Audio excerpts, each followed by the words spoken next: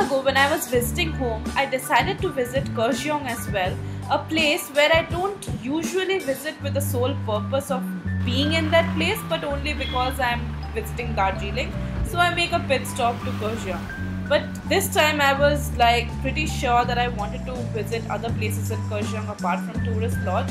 So I went to this place called Margaret's Deck, which was in my bucket list for a couple of years now. I was blown away literally from the minute I stepped inside their entryway. It was so pretty and full of flowers and everything. And then as I entered into the parlor, it had this tea parlor kind of area where you could look at and buy some of Goodricke's tea. And then after that, there was this wooden porch leading up to the cafe area. I also loved this huge world map depicting tea cultures across the globe, and I think this was really a beautiful centerpiece to have in this parlor area. Their chic Scandinavian decor was also a beautiful sight to the sore eyes.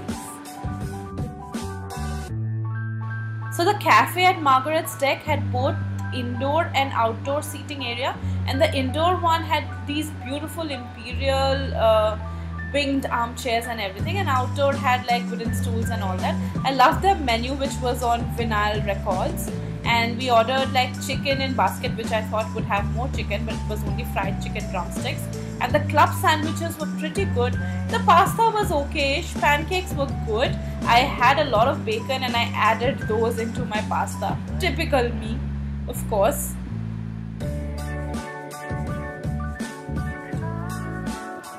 The entire place was so beautiful to look at. The nature was crazy beautiful.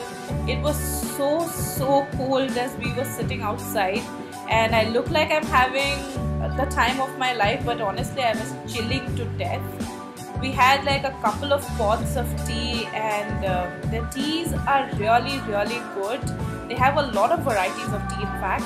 And we had their walnut apple cake, the ginger cake, which was my mom's favorite, and I loved these scones. Like, I am a huge fan of scones anyway, and they had Australian scones, although it tasted pretty much like English scones, and I liked the sugar drizzle on top, so I had it with clotted cream and jam, of course, the English way.